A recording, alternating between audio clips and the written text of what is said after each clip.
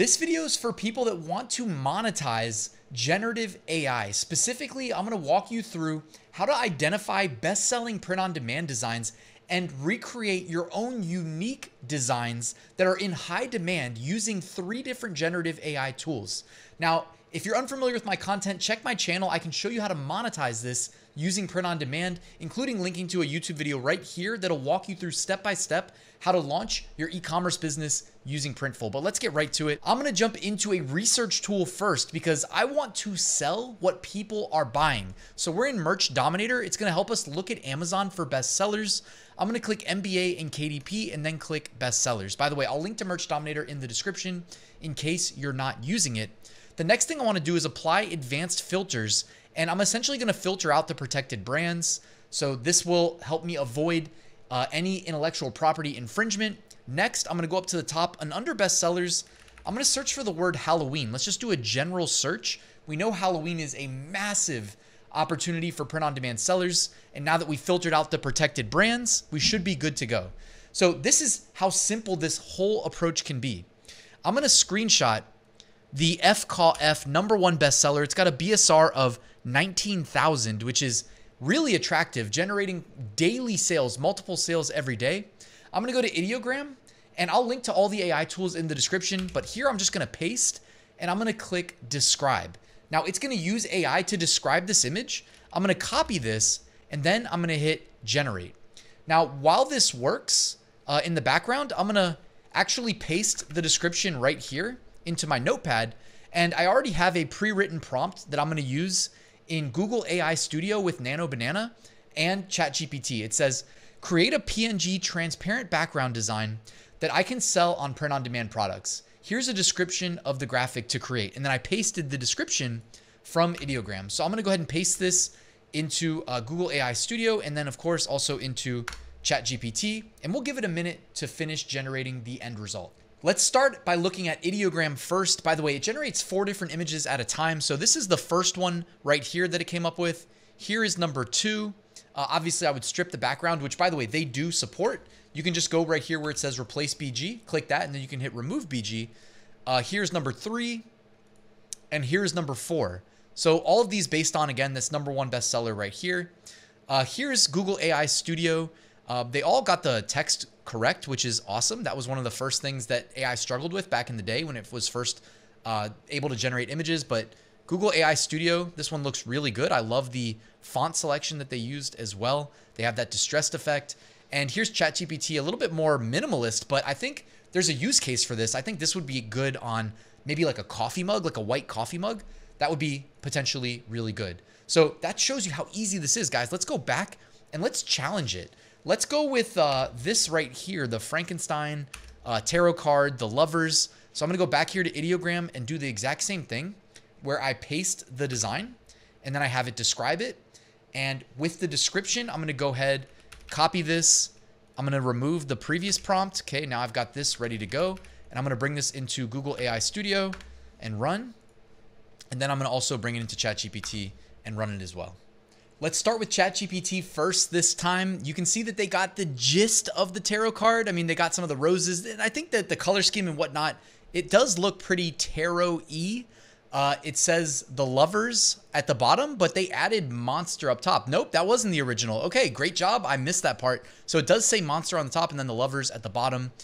Here is Google AI Studio, and they got the text correct up top and on the bottom as well. This looks more like an actual card. I think this one is probably better than the ChatGPT one in my opinion. And then here is Ideogram. I love that they generate 4 at a time, by the way. So that's number 1. This is number 2. That did not get the text right. Number 3, this nailed the text. And number 4, look how different the styles are too. Even just like the positioning of the bodies and how they're interacting with each other. And this is the original, just for reference. So again, this is going really well so far. Now there's one that I really want to see. It's this one right here. And by the way, again, I'm just using a program called Lightshot that you can install on your computer to do these quick screenshots. As you saw, I just screenshotted from right there. We got the dabbing monsters. There's 9 different monsters. Okay, so this is going to be a crazy description. Let's see how long this one ends up being. I bet you it's going to be a long one. It's not too bad, actually. All right, I'm going to go ahead and replace the previous prompt. And then you guessed it, I'm going to generate here in Ideogram. We will generate in Google AI Studio, and we'll generate in ChatGPT. Here's the response from Google AI Studio. You've got the dabbing monsters. Let's see, compared to the original. So it was a zombie, then a skeleton, then a vampire. So it looks like they switched up the order a little bit. You got a zombie, then a vampire, then a skeleton, witch, ghost, and I don't even know what that last one is. Witch, ghost, Frankenstein. Then you got skeleton, pumpkin, mummy. Skeleton, pumpkin, mummy. So it took a little liberties there at the top. But besides that, I think it did a great job. Not my favorite. I might rerun it and just ask it to, I don't know, make it a little bit more like a flat graphic. For me with print on demand, I don't always like to have an outline, like a stroke added to the graphics. Sometimes, like for instance, the ghost, does it need a black outline? No, I don't think it does. It would look just fine bleeding into the shirt. Let's check ChatGPT. Actually kind of similar here. If we look at the two, it looks like ChatGPT got the order correct though. So if we look back at the original, it was zombie, skeleton, vampire, and it got zombie, skeleton, vampire. Not that it needs to be an exact one-to-one, guys. Like it definitely doesn't, if you ask me. You can definitely, take liberties to make it your own, and you should. So ChatGPT did a decent job, but it did reuse the skeleton, other than one of them has orange shoes on. And now let's go to Ideogram here. The first one, I don't think this is really what we asked it for. I mean, it kind of is, I get it, but this looks like almost like Microsoft clip art, so I don't think that's good for print on demand.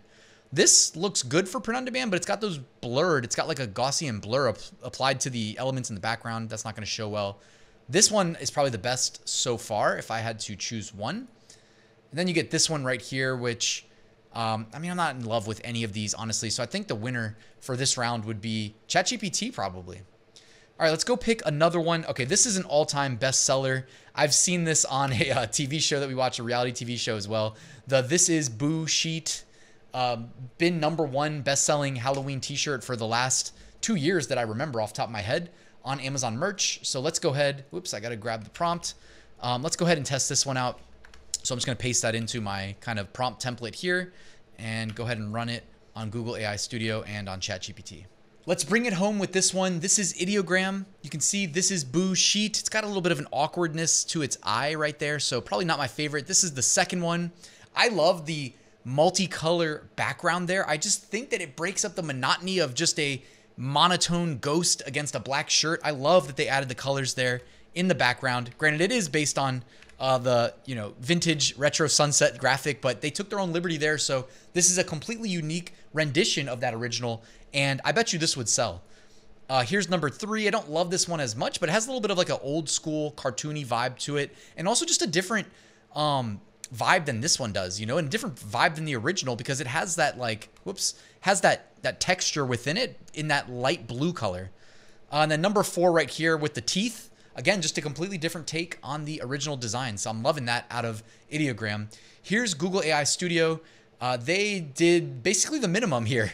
By the way, in terms of speed for generating these graphics on demand, Google AI Studio with Nano Banana is the fastest of anything that I've seen. So that's definitely something to note. If you had to choose one of these tools to use, that is definitely good because time is money. So the faster you generate the graphics, the better. But you can see this one looks a lot closer to the original. Like they match the color schemes in the vintage retro sunset background. I don't necessarily like that. It feels a little bit like we're copying them basically, and it's not necessary. You see what Ideogram did with this one. I absolutely love this one. I think it's very unique when compared to the original, whereas this one's a little bit close from Google. And then this is ChatGPT. And they actually let the eyes transparent. You saw that? So when we're not in this view, you can actually see the transparent PNG background. That is interesting because I would have expected the eyes to be black. So probably not my favorite. I think Ideogram image #2 right here is my favorite. And guys, you can just go down the list. I mean, there's endless opportunities here in Merch Dominator. I'll link to everything you saw me use in this video below in the description. So check out Merch Dominator for research so that you prioritize giving customers what they want. Amazon gives us a data point called BSR, which is indicative of how many sales are taking place today. And it's a relative data point. So you literally see the shirts that are being purchased more than the other shirts in the same Amazon category. So that's extremely valuable information. Then you've got multiple options for generative AI to create unique, brilliant designs based on bestsellers. And you saw how quickly and easily we can do it. What's not to love, guys? Halloween's around the corner. Go get out ahead of that. And that's it. Thank you for watching till the end. Please like and subscribe, and I'll see you soon with another new video.